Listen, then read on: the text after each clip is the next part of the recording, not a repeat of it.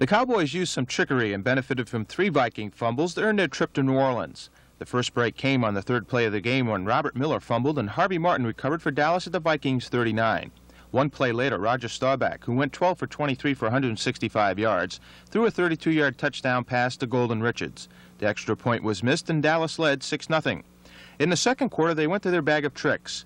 On a 4th and 7 from the Vikes' 44, Danny White faked a punt and took off, picking up 15 yards and a first down at the Minnesota 29. 4 plays later, Robert Newhouse went over from the 5 in a 13-0 Cowboy lead. Fred Cox, playing in his final game, got Minnesota on the board by kicking 2 3-pointers of 32 and 37 yards. But Dallas went into the locker room with a 16-6 halftime lead following Efrain Herrera's 21-yard field goal. The Cowboy defense took over control of the ball game in the 3rd quarter by continually keeping the Vikings on their own half of the 50. The Cowboys stopped themselves from putting the game out of reach, however, as Roger Staubach was intercepted and Tony Dorsett fumbled on the Vikings' 12-yard line.